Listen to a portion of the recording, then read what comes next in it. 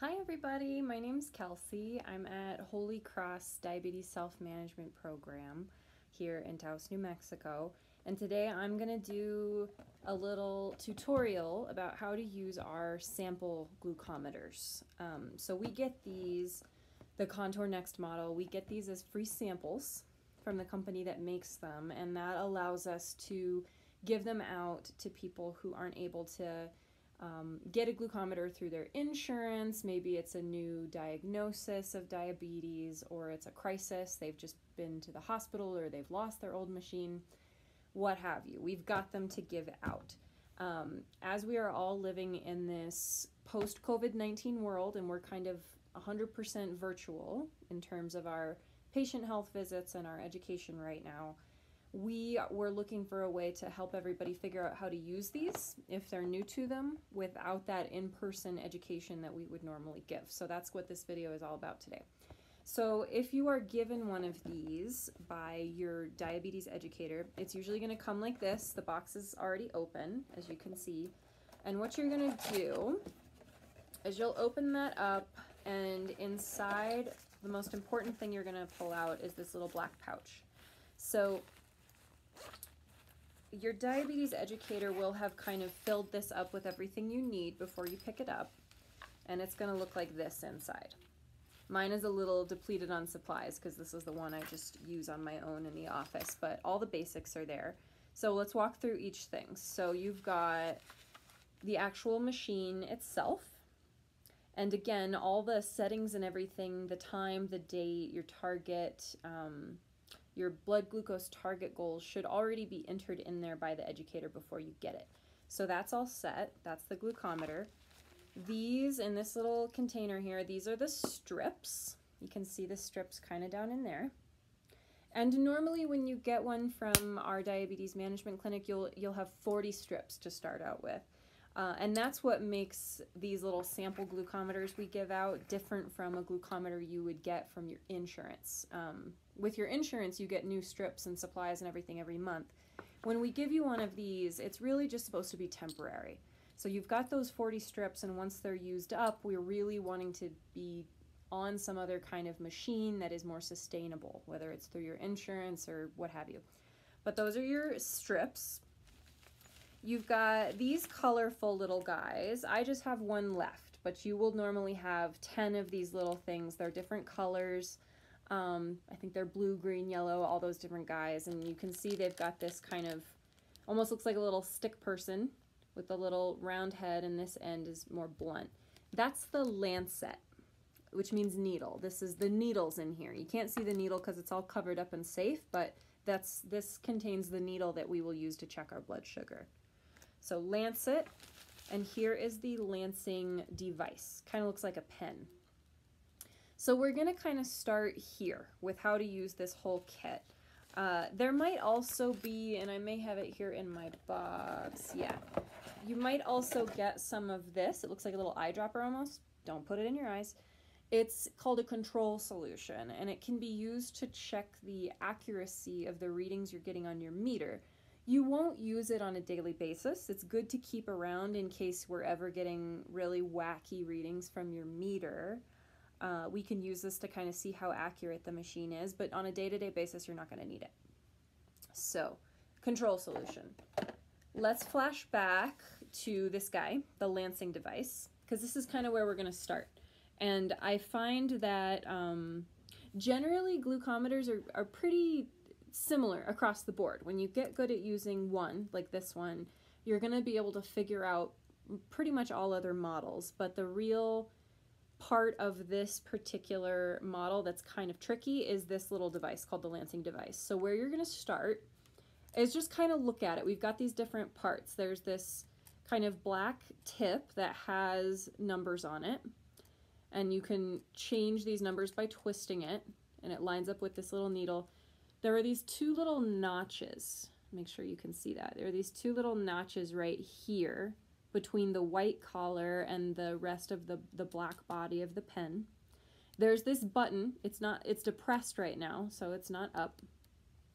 This little guy on the end is actually a plunger, and you could see right there when I pulled that plunger, this button came up, and I could depress it now. So when you pull that plunger, the button pops up and you can press it. We'll talk about what that's for in a minute. But first, what you're going to do is hold with one hand, you're going to hold this black part of the body of the lancing device. From there, you take your other hand and use your 2 fingers to pinch on this white collar, because that white collar will twist. You'll see the notches don't line up anymore, and you can pop that off. So do that a couple times, that you can hear it click and lock in place when these notches are lined up. When you twist it and pull it off, so you twist to unlock and pull it off, it kind of pulls this cap off and you see this kind of inner part of it. So that's the first step to putting your needle in there. Starts out like this, it's locked up, twist to unlock, pull it off, and you've got this inner part exposed. So let's go ahead and put a lancet, a needle in here. So that's ready to go. I'm going to get my little lancet out. And like we said, the lancets are these colorful little pieces. My last one that I've got is this red one. So hold this little thing like so. The circular part is up here, because that part is where the needle is. And when you're inserting it into this thing, you can hold on to that part. And you'll see that this end is kind of square. So that square part is actually what you push into this portion of the lancing device. There's this little kind of cavity. The square part will go in there, and you just push it down in there as far as it'll go. There's no twisting or screwing it in or anything like that. You'll just push it till it goes all the way down in there. So I can't push it any further than that. Now, carefully, you're going to twist this little circular part right off, and then it just pops off like that. You can see that teeny tiny needle. It's really, really little. Wish I could get it to focus a little bit better for you. But that might be about it. So there's that teeny needle right there. Then you take that cap of the lancing device we had, you're going to take it and put it right back on like that. Just slip it right over and then make sure you lock it in place. See how those 2 little notches are lined up? Just like that. Okay, now from there, you've got your needle in there. You're pretty much ready to go, but practice this little mechanism a few times. Keep your hands, your fingers clear of this part. No fingers here for right now, because all you're going to do is practice pulling to load that little needle and pressing the button to release it. And you might even notice, even if you're watching up here, when you press that button down, you don't even really see the needle because it's so small. It goes so shallow. But when you're checking your blood sugar, that's where the needle's going to come out. So practice prepping the needle and pressing the button a few times to release it, just so you get comfortable with it. Now up here, these numbers you saw earlier, this changes the depth of the needle. So the higher the number, the max here is 5, the higher the number, the deeper the needle is going to go. And then the smaller the number, 1 in this case, is the lowest, the shallower it'll go. Just to start out, most of us do fine with a 3. Start out right in the middle and see how you do. And then we'll kind of adjust from there. But for now, this thing is set and ready to go. So we can just kind of set it right here. One other thing to note, I should have mentioned it a little earlier, but this little circular part that you pulled off the top of the needle, go ahead and hold on to that, because once you've used that needle 4 times, you're going to change it out for another one. And when you take that old needle out and go to throw it away, you can just press the needle right back into this little rubber guy to cap it so you don't have a loose needle floating around in the trash. Preferably when you throw your old needles away, even if they do have a little cap on them, you've got a designated container where you throw your old sharps away. And you can get little sharps containers from us for free, or you can make them. I know people make them out of old plastic laundry detergent containers where you can unscrew the cap, throw the sharp in there, and close it back up. And on your sharps container, write, "Sharps do not recycle," so that when you throw it away, you don't have a good Samaritan guy who's taking your trash out and thinks, "Oh, I should recycle this." We don't want to recycle it. It's full of basically medical waste, so it needs to go in the trash. So make sure it's labeled as such. Anyway, this guy's all ready. Now we're going to take a look at this machine. So when you're ready to test your blood sugar, there's not an on button. There's no on button. The way that you'll turn it on and get it ready to accept your blood sample is that you're going to put one of these strips in. So before you touch any of your equipment, it's always good to wash your hands with soap and water before you touch anything, because if you've got any sugar on your fingers, whether it's from maybe you peeled an orange in the last hour and you've got some sugar left over. Sometimes lotions will have little particles in them that act like sugar. If you've got any of that sugar left on your fingers, you might end up getting the sugar on your equipment. Especially bad would be getting the sugar on your strips, because then that sugar can end up in your blood sample and it's going to make your sugar look higher than it is. So I've washed my hands, soap and water. There's no sugar here. So I'm going to get one of these little strips out. And you'll see that they kind of have two ends. There's this end that's kind of square, it's gray, and then there's this end which is a little more rounded and it has this little stripe on it. So you're going to put, when you're ready to check your blood sugar, you will take the square end, and that's what gets inserted into this machine. So it goes in like this. And it's going to say, give me blood. It'll say apply blood once it's all booted up. So that means you're ready to collect your little blood sample and put it on here. So here's how we're going to do that.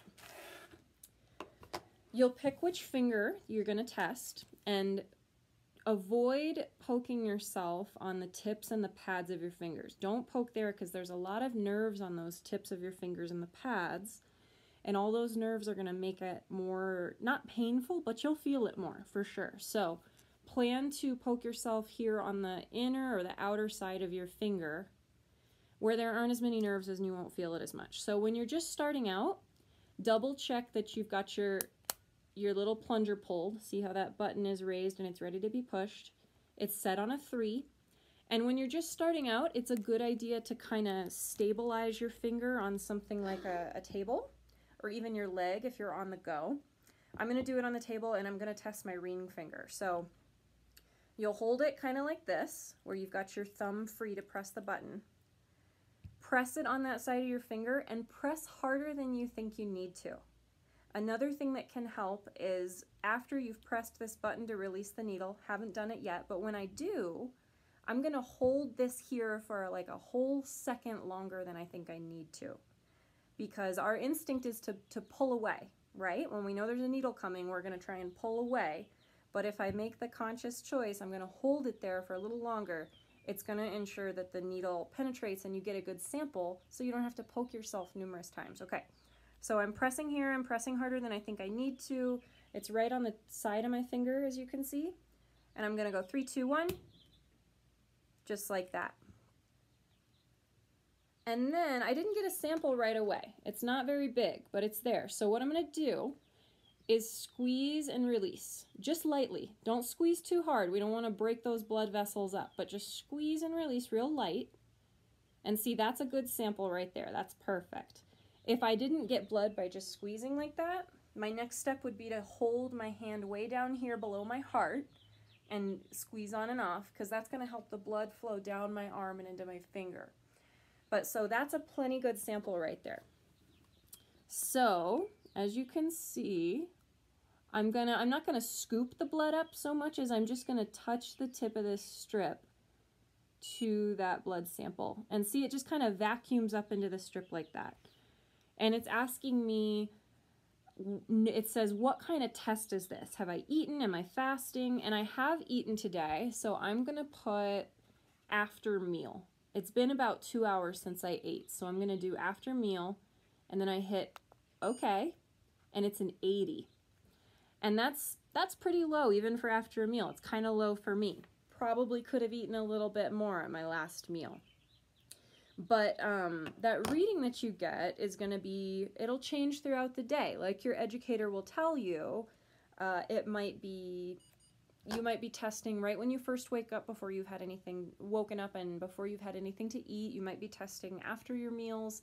It depends, but the goals for the readings that you get change depending on when you're testing, and that's something that your educator will talk to you plenty about during your next visit. So like I said, I just used this needle in here one time, so I'm going to be able to use this needle for 3 other tests before I throw it away.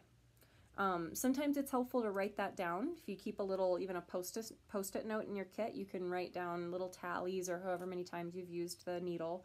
And it's not like the needle will stop working after 4, but it becomes more dull every time you use it, and that can make it more painful, and it can make it harder to get a good sample.